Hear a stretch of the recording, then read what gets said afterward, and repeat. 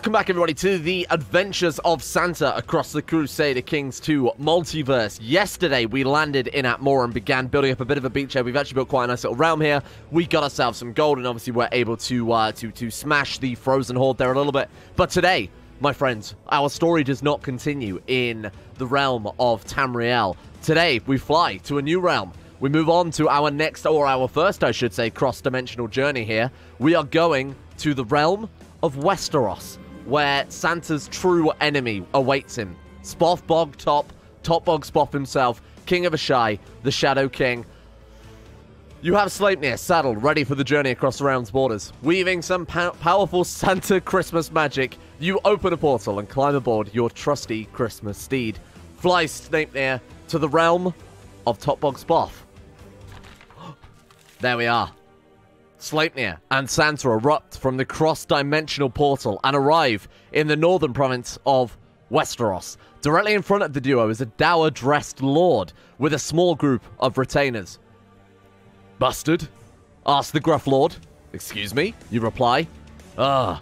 Busted," replies the man, his spirits lifting somewhat. He begins to trudge over towards you and firmly shakes your hand. "Busted, busted, busted. Busted, busted? Bastard," he explains happily. Before you can come to terms with what just happened, the man hands you a scroll that reads, "Title of Lordship, the Isle of Skagos." Thank you, kind sir. Santa is made Lord of Skagos at the behest of Lord Paramount. Oh my god, it was him. The man himself. Born Sheen, Lord Paramount Eddard Stark.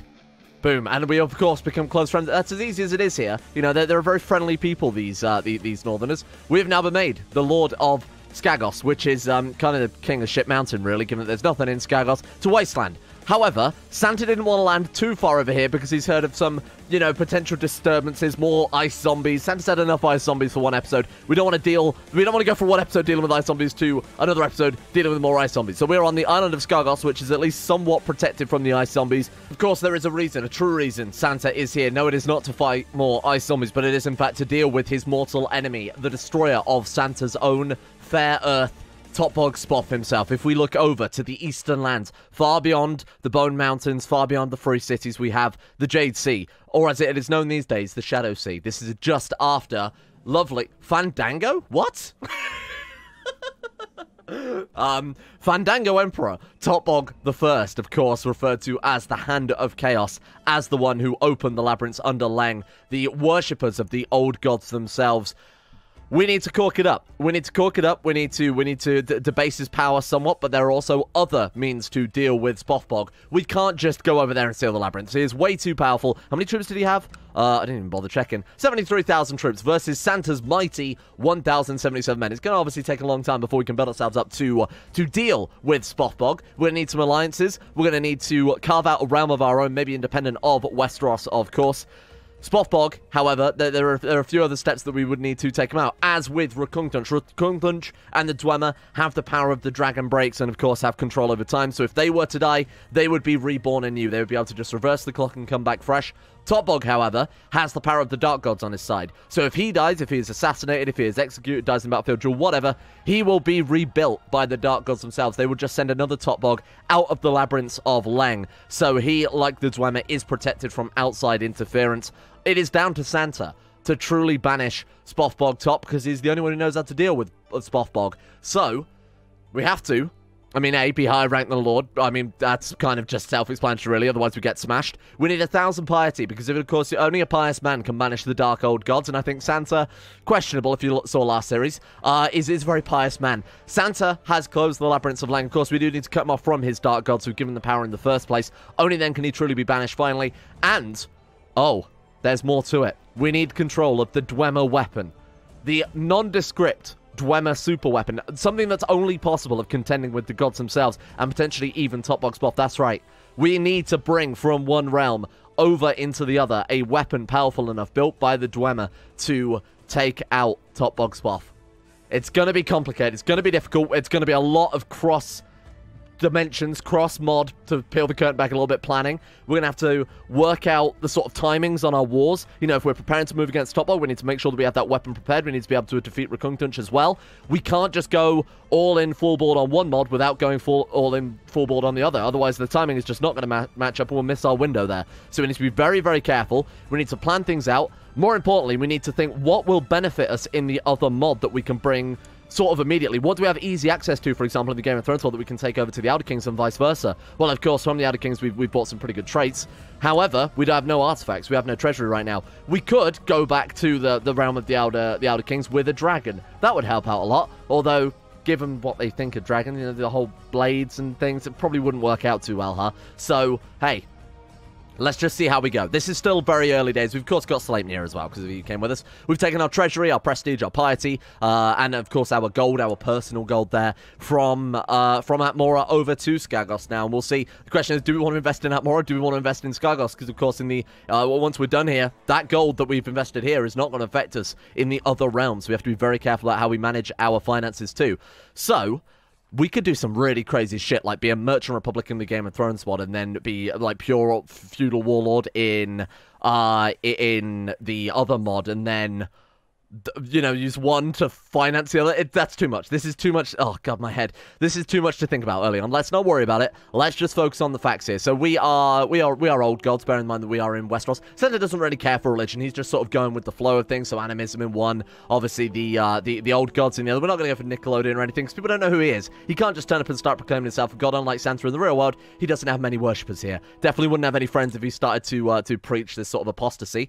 Right. We need to, just like in the other world, focus on the basics. Let's put down a Santa, a clan clause in the realm of Westeros. Of course, we want to make sure that we don't get immediately game overed here. So I am looking for a waifu. What are we gonna... Okay, I guess we'll just go for, like, lustful. I think the problem is right now, given that we're up in Skagos, that, I mean, a diplomatic range is very limited, given that we're right near the top of the map, and all these people over here obviously aren't going to be interested in us. Maybe we could go for, like, a highborn marriage. Bear in mind, we are a duke. So maybe we could have a word with, like, hey, Eddard, you got daughters? I mean, Sansa is only 6, and Sansa is, factors of 100 her senior there, so I'm not gonna be... I feel like that's a little inappropriate. We could always, like, present debutante, we go out on a hunt, try and get a wife that way. Just anybody, really, right now, to sort of kick things off. Let's go gender, women, married, preferably not, and then Diplo range, yes. We'll see if any would join our court. So you got Melissa, who is apparently some sort of mage. Let's go join court any. My God, I can't believe how well... It hasn't crashed yet. That's a load off my mind. Join court any, and that's sort of by opinion, I guess, because they're the ones that are more likely to join us. Oh, look at her. She's giant and lustful. Excellent. Actually, that could be very good. Okay, send her a gift. Bring her on board, then. She's over in... is that the Umbers? Wolfswood, sorry, my bad. Right, let's invite her over to our court then. Now, can we take multiple wives or anything like that? We are Skagossi, but we are basically still, we are still first man, you know, we're still determined by Westerosi culture and customs, so it's not like we can have crazy polygamy, even though we are a little bit closer to tribal than your standard Westerosi, high house and culture there. All right. Jillian, our new wife, the tall, lustful lady. What is that? Master Diplomat? Okay, very nice. Let's arrange marriage then. Let's get this done and get her done and get a child on board so that if we go out and get murdered immediately, house clause isn't just going to end there. Also, we need an ambition. So we can't... There's no option to groom an heir this time, so we can't get that fertility bonus. We could, hang on, Valyrian steel, take that back to... I feel like that'd be less impressive over in, of course, the Outer Kings world. So the Outer Kings obviously has a lot of very powerful artifacts, but the Game of Thrones world has the... I don't know how I would describe it, really. A bit more of the mysticism, you know? Despite the fact that, of course, Elder Scrolls has a whole school of mysticism. The dark magic in the Game of Thrones world seems a little more, you know, a little more potent in a way. So, you know, obviously bringing a fucking dragon back with us would be awesome here. Right, okay. Santa of Skagos, we're going to obtain Valyrian Steel Sword. I think that'd be an awesome start. Sleipnir with a Valyrian Steel Sword. That seems like a pretty good start. We'll take it back with us over to Atmora. That way we could... oh, good. Sorry. Rickard of... What's he doing? Is he vassalizing her? Clemon Skagos. Why have you got Clemon Skagos, you weird man? We're going to give him to... What? That's not right. Unless the... I'm pretty sure that's not it, Chief. Not a fan of that one. I mean, we might be able to beat him. 2,900, 1,000. I mean, he's got to take a straight crossing to get to us. I think we can probably beat him. You know what? That's a great start. He obviously disagrees with Lord Eddard Stark's decision to land this random man who's just appeared at court. He's gonna take matters into his own hands. I suppose as the High Lord of this area, right, he might have some sort of just sort of ancestral claim or something like that. Right, let's get you on board. I should have raised those when he was movement locked over here. You can't get to us right now. Wait for him to move, then we'll send these mercenaries across the ocean. We'll take the fight to him. So he's only got 3,084. Oh, God, what is this? I've been reading the legends. It claims that death is not something a true believer should be afraid of. Gods forgive me, for I have sinned. We gain stressed. We can lose proud, or we can lose cruel. Okay. Was there in the afterlife, though? Chance was gaining stressed. Why would we not want to do that? Oh, no, that's guaranteed that we lose proud and cruel, but there's 50% chance of gaining stress. That's fantastic. There we go. We actually lost both. Oh, well, I mean, of course we lost both, and we did get stressed. Okay, that's a bit of a shame. Right, okay. Santa on the Vanguard. That's a bit worrying, but you know what? We don't really have a choice right now, otherwise we're going to lose everything. Shit, we've got to set everything up fresh, haven't we? This is going to be too much for my little brain to take in for at least the first few episodes, I'll be honest. Knock off discount brand Eddard Stark there. Ed Horde. Okay, join me, Ed Horde. Get on that. I almost want to take Santa off the center. You know what? I'm going to go for it. I want to take him off the center just because it's incredibly risky. Of course, I can see our luck right now. We're going to get cut down in the first battle, and that'll be the end of things. But fingers crossed. What's he got there? Is that forest? Yeah. It's only a 10%. And 10% does not numbers make up in this scenario. Do it. Do it. Do it. Fine. The bird cries out and I wake up.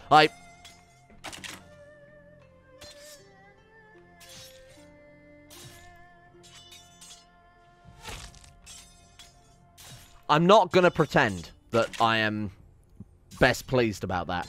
But I'm not going to make a big deal out of it, okay? I'm not going to make a fucking... Oh.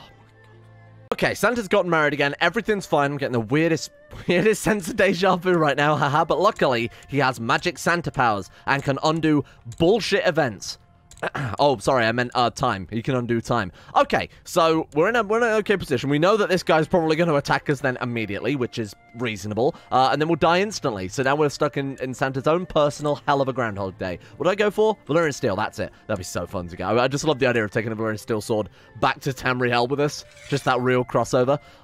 Okay, so let's start working on some troops then. Because we know that this guy is going to, I mean, any second now. There we go. Right on cue. Santa's magic psychic powers have kicked in again. This is good. All right.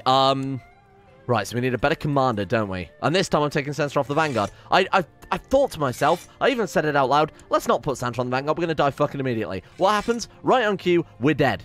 I don't like events like that. I feel like it's not a good design choice, is it? That's not what players... let's be honest here. If that were to happen to you playing at home, you'd just reload, wouldn't you? So I'm always of the opinion, what the fuck's the point even added, like, fail states like that if the player is just not going to even put up with it in the first place? We can invite some guy, commander of More Zumba. We can invite him to our court. Skilled fighter, giant and strong. Sounds like House Zumba. Let's get him on board. Wow. I didn't even think to check elsewhere for commanders. Man, some of these guys are so good. Bring them on board. Walder as well, also very good. 21. So our commanders are going to have minimum 21, between 21 and 23 marshal there. Bring them on. Okay, there we go. Right, so we do need to raise our troops, and we know we also need to hire some mercenaries as well, just get them to turn around. We could try and be a big old scummy boy this time. We could wait for him to movement lock and then hire the mercenaries, which I guess I've now committed to, bearing in mind that he is movement locked. Boom. 4,025. They are at half morale, but of course they will... I mean, how long is it going to take them to get here? 16th to 12th moon. They've got 12 days to gain some morale. We're getting 0.7... Oh, shit. Well, sorry, we're getting 7% per week. That's not very much, is it? That's like 15... Not even that. That's like 13, 12, something like that, morale. Okay, that's not ideal, but hey, I'm relying on our commanders here. He's also taking a straight crossing, and we also have mountains. So that alone might be enough to make the difference here. All right. Now I also want to quickly, excuse me, welcome. More Zumba, my good ally against the traitorous Karstarks. And then we also want to, what do you want? Commander? I mean, I appreciate the offer, Eddard, but no, I'm never leading troops again, actually. Funnily enough, I've remembered that it's, complete bullshit. Okay, right, there we go. And let's get Moors on the center, my good man, Walder, and Doru. Nope. Sorry, I'm still a little bit tilted by that first battle there. It's, all right, here we go.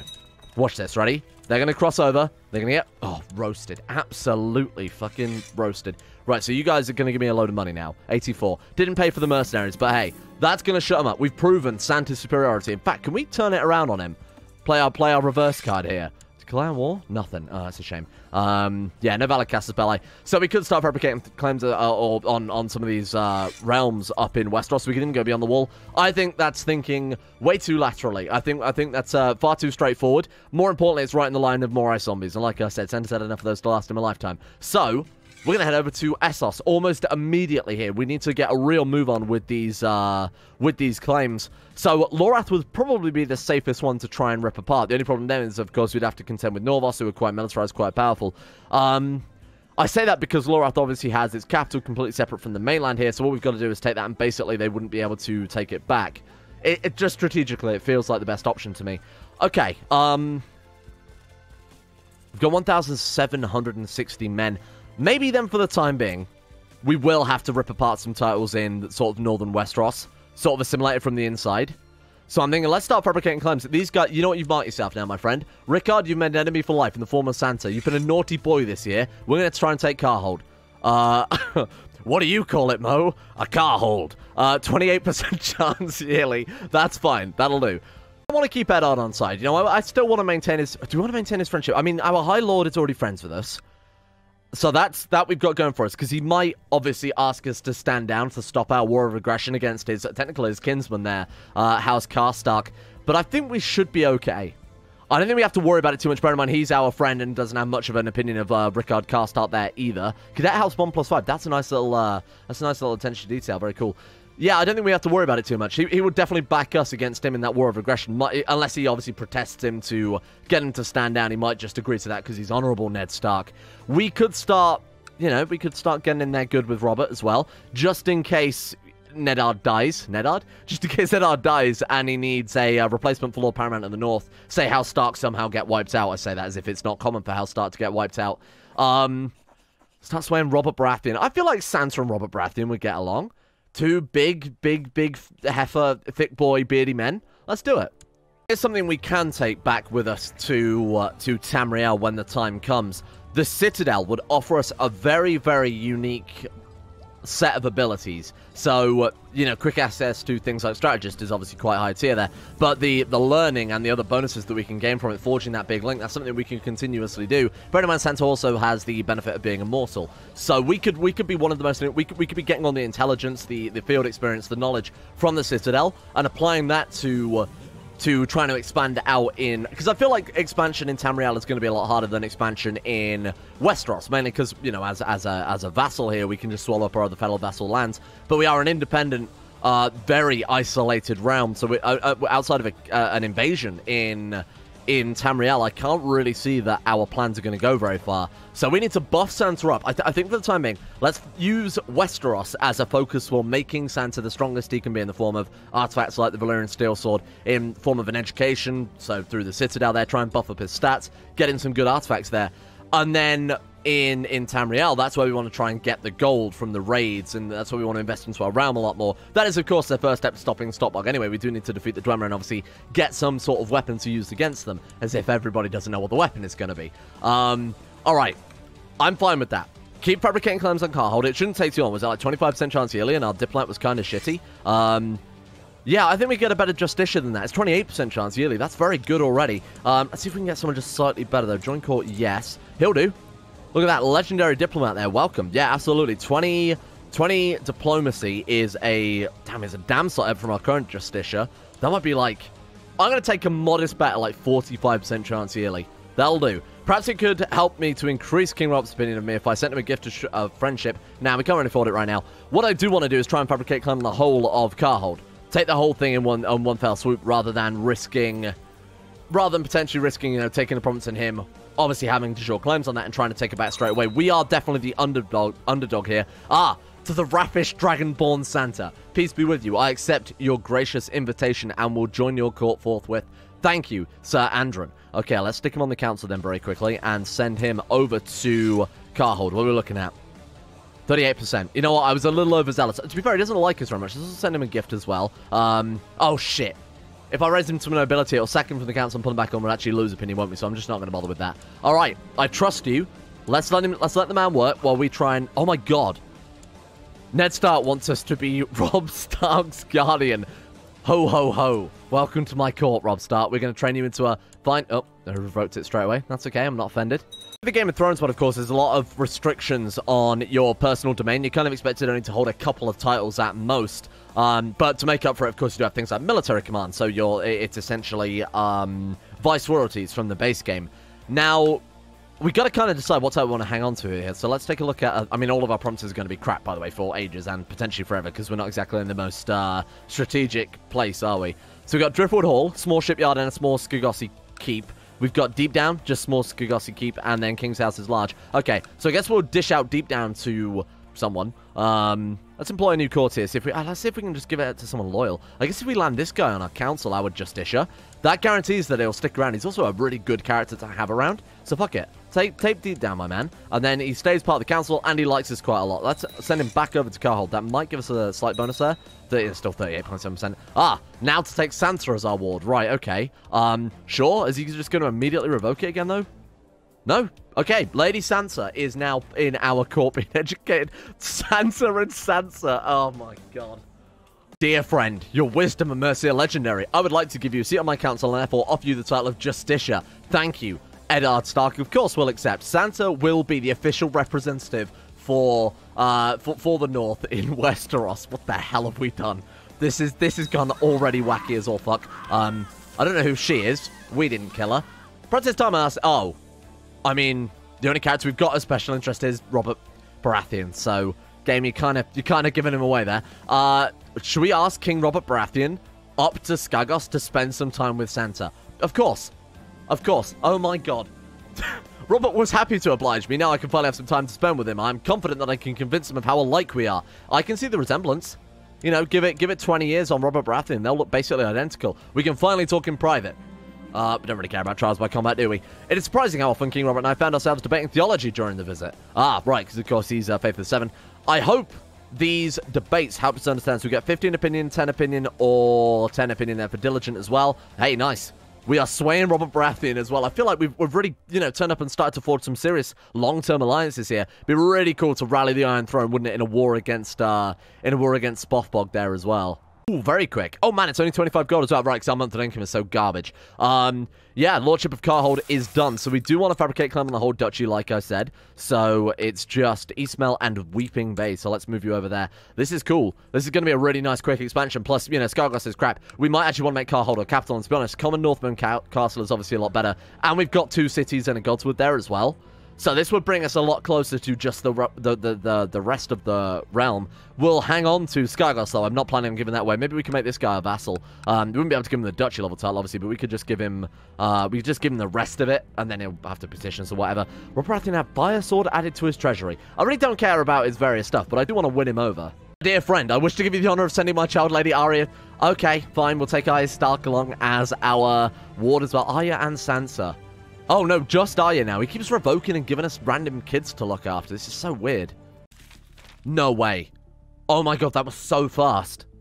So, I mean, we've seen this event a couple of times before in series. I'm not going to spoil it for those of you who've never seen this before. Oh, my God, but the chance of dying from this event is massive. We've lost so many characters in the past of this event as well. My Justisha came to me today a bit annoyed and tired. My lord, there is an old man in the courtyard claiming he has to speak with you. He claims he has something you pay a great sum of money for. The old man seems to be a lunatic, but... well, he claimed he had a map. An old map of Valyria, where great treasures are hidden. Let's hear what he has to say. And there he is, the dusty old man. That could be Santa. Before you stands a haggard old man in his 50s, maybe 60s. He doesn't look Westerosi, nor does he look like a beggar. Okay, he has a map, basically. I'm just going to sum it all up. He has a map to a Valyrian steel weapon. You have my curiosity, but now you have my full attention, or we can kick him out. Of course, this is our goal. I would love to take back that sword back to Tamriel. I think that'd be incredible. The old man tells you he's certain about the location of the Valyrian steel you seek. He points to it on a map and appears convinced. No doubt the journey will be long, arduous, and very dangerous. And absolutely it is. This could absolutely result in Santa dropping down dead. But if we end up with Valyrian steel armor, that would be fantastic.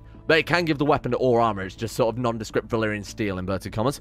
I am ready and prepared to undertake this task. Another $100 dues. Yikes, this is expensive. The Fellowship of House Claws. I love it. While preparing for the journey, your priest suggests you should take someone along for the journey. We can take a great warrior, a sailor and a navigator, a comely healer, or the old man himself. So, I mean, obviously, it's kind of down to us here. The warrior will help us fight any dangers we might come across. The sailor and navigators will help us get there, and the comely healer will help keep us alive if anything does go wrong. Take the old man. Normally, I tend to take the old man, I'll be honest, because it's just a nicer story that way, isn't it? But it might make a lot more sense taking a sailor, a navigator, a great warrior. I mean, any of these seem like a much better choice. You know what? We're taking the old man. He's never done me wrong. He has. He absolutely has in the past. And there he is, Umbra, the Associ Valyrian, short fella. We're going to mark him as special interest. Oh my god, shit. I completely forgot about this as well. It's a very expensive event. That's the one thing they also sort of don't mention. Should we hire a sturdy cargo ship? We could build a large warship. I think we actually keep that permanently as well. We actually get a ship that we can name and it gives marsh bonuses, etc. I'll hire a sturdy cargo ship. Mainly because to pay off 400 gold would take us many, many years. 200 gold is still going to take us a while, but we could potentially debase the mints a couple of times. I don't want to rely on that for our full 400 gold, though. Hire a sturdy cargo ship. Now, while we're away, we can also get ourselves a secondary trait, too, so we can learn some foreign languages. Gives us diplomacy +2, learn +1. What's our weakest stat right now? Santa's not the best steward. So cartographer, oh man, that gives movement speed, of course. Like I said yesterday, in the realm of movement lock, this is king. Let's go for it. The ship is docked, fully loaded, and crewed, ready to depart on our quest. Umbra is alongside you. Oh my god, he's called Umbra. What do you mean it's a Latin word? Shut up, it's so appropriate for this series we've got going on right now. Wait, is that the name of the sword, Umbra? I'm not going crazy, right? That is the... Okay. You give the command to cast off. You make a joke about naval life. Ho ho! Seaman. Oh, not now. I'm going to take it. Obviously, I'm going to take it because that is kind of rare. Okay, so what do we want to go for next then? Weeping Bay, if you don't mind. While we're away, I don't think we can have a kid, but we could potentially debase the mints. Because I think that just targets the character rather than... Actually, I'm not sure in hindsight. I don't think we can flip over if we're away from court anyway, can we? And we've got a 2-year cooldown on it, so that's probably a bit more prohibitive. After many weeks sailing the seas, you were growing bored. I thought it said you were growing a beard. Perhaps something can be done with Umbra to pass the time. We could play Kvass, which is basically chess, or read a book. If we read a book, he's happy with that. Alright, fair enough. Why the fuck not? I guess we might have... Oh! Everything is so appropriate, isn't it? It's all just coming together. This is nothing of my fuckery as well. This is just the developers all being on point right now. I have a selection of books stowed on the ship to read. We can read The Lusty Tyrosian Maid and gain 10% fertility, Naval Signals and Etiquette, Valyrian for Dummies, or we can review Skargos' accounts and gain a stewardship. I think I want the fertility at this stage, particularly when we got stressed as well, giving us the minus 10% fertility, so that will help cancel that out somewhat. Is that a permanent modifier? I guess it is. Wow, that's very cool. Oh, no. The lookout atop the ship's mast has spotted another vessel out on the horizon. As it comes closer, you realize it must be pirates. Attempt to fight them. I mean, look at Santa. Do you think pirates stand a fucking chance? Attempt to fight them using your cargo ship. 33% chance we succeed. 33% chance Umbra will be maimed. Santa will be maimed. Wait, what the fuck? Oh, but we succeed. 33% chance we die. Wow, so that's a real... I don't think I like that. Attempt to board them and slay the crew. So I imagine that'll be based on our personal combat. We got minus 51 right now, so that's not very cash money. Sail away and escape. 75% chance we fail, though. I think we've got to go for it. My god, this is so dangerous. We could just straight up die right now. And that's it. Thank you all for watching. That is the end of the series. I hope you guys enjoyed it. Your ship fired its cannons at the pirate ship fired its cannons at you, then you fired your cannons at the pirate ship, but it fired its cannons back at you. This went on for a while, but then the pirate ship was sunk. Proceed onwards, but we paid a hefty price. Santa has been made into a pirate by the pirates. We are now one-eyed and one-handed. My good man, Umbra, or as he is now called, Malakwo. He changed his name on the journey because he thought it suited him a bit better. You know, he's trying to keep a little bit of incognito-ness. What's the word for that? But actually in the right order. Anyway, proceed onwards. Now I have to deal with this. We are one-handed. That is not good. That is not going to help out our personal combat. Storms are common this time of year, so it wasn't entirely unexpected to be caught amidst one, but this was different. It arose suddenly and took your ship with vengeance. It's Topbog. It's fucking Topbog. The vessel groaned in protest. It was violently rocked back and forth by the waves. Crew members being flung like rag dolls by the fury of the sea. A loud crack rips through the wail of the storm. You yell generic sailing instructions. Sail away! It's what Santa sounds like when he gives sailing instructions, by the way. Oh my god, we actually survived it. You awaken with a start, coughing violently, face down in the sand with the surf lapping at your legs. You get to your knees and take stock of the area around you. No one else seems to be there, and then you realize with growing panic, are you the sole survivor? Wait, there's a body washing up on the shore. It's Umbra, but he's unconscious. We can kick him, or we can give him a big kiss. Mwah. There we go. We kept him alive. You storm through the jungle with Malako trailing behind, struggling to keep up. You must continue about the cruelty of the old gods in ruining your adventure. Okay. Oh my god, I've not seen this one before. Your fucking music. My god, this is not appropriate right now. We're fighting for our lives, damn it. You glance back at the and see a large snake wrapping itself around his legs. He lies prone on the ground. He's going to be eaten by a snake. Shot at by pirates, almost drowned and now eaten by a snake. We could laugh mockingly. I guess we'll find a large stick and take swings at the snake. It's available due to your high learning skill. What? The snake bad? Is that our fucking learning skill that's in partners that glorious knowledge? Okay, fine. Snake very bad. You manage to free Malako from the jaws of the snake and you carry him to a nearby cave. You notice once inside, the cave walls are dark and square. Seems like a man-made corridor. I will continue onwards. The riddle. Oh, Christ. A mural on the corridor depicts, near a tree by a river, there's a hole in the ground. 1 crow and 4 proud eagles fly around and around. A lone direwolf appears in the veil of the night, while all eagles were killed by a dog in a terrible fight. Below each section of the mural, the following text appears.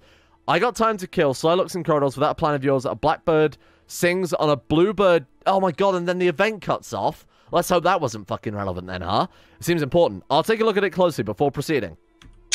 Perfect. I've committed it to memory because I'm a genius. Okay. Oh no. Oh my. Again, the developers are on point here, but this is, wow, okay. This seems familiar. I recognize this from my homeland of Atmora. A stone door closes behind you. In front of you, there is a lever with 3 rotating pillars. Each pillar has 4 pictures that look surprisingly similar to the mural you encountered in the corridor. Oh god. Okay. Let me just go ahead and confer with my memory to make sure this is okay. Let's talk this one through. 1 crow and 4 proud eagles fly around and around. A lone direwolf appears. We've got a crow, we've got eagles, we've got direwolf. All the eagles were killed by a dog. So the eagles are gone, the dog appears. Then what? Okay, so right, so it's gonna be crow, direwolf, dog, yeah? So pillar 1 is crow. Pillar 2, we want eagle. I think it was already set to eagle, wasn't it? No. Eagles are dead. We want wolf. Direwolf specifically. And then pillar 3 we want doggo. This is awfully confusing. Alright, so let me just double check. 1 crow and 4 eagles fly around and around. The crows are dead, so sorry, the eagle's dead, so fuck them. So it's crow, direwolf, doggo. Crow, direwolf, doggo, we're good. Hit the lever. The lever resets, and oh come on.